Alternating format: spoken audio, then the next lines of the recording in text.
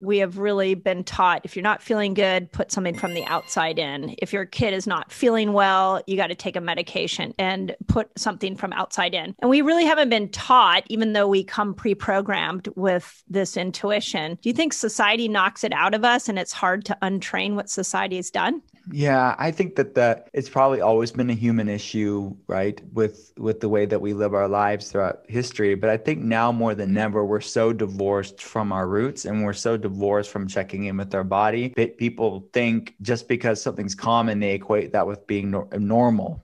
Ubiquity doesn't necessarily equate with normalcy. And many people are so divorced from what's even normal. And it's interesting. I started out the book with a quiz so they can kind of learn and be more introspective about their body. And that quiz are questions that I adapted from questions that I ask patients. So it's interesting how many times as a clinician when I'm consulting patients or people will say, whoa, like I thought that was normal. And they'll just like, I thought that was just me. I thought that, and then they have this realization of saying, I was settling for not feeling good just because I thought that was the way it was quote unquote normal. And it's really amazing to see people check in with themselves. And I agree with you. Like overall, we don't realize like what our body's ability to do, where it's not always adding more stuff from the outside in. Sometimes it's allowing our body the chance to upregulate things from the inside out. Yeah. And tap into these pathways that are lying in a slumber, in dormancy,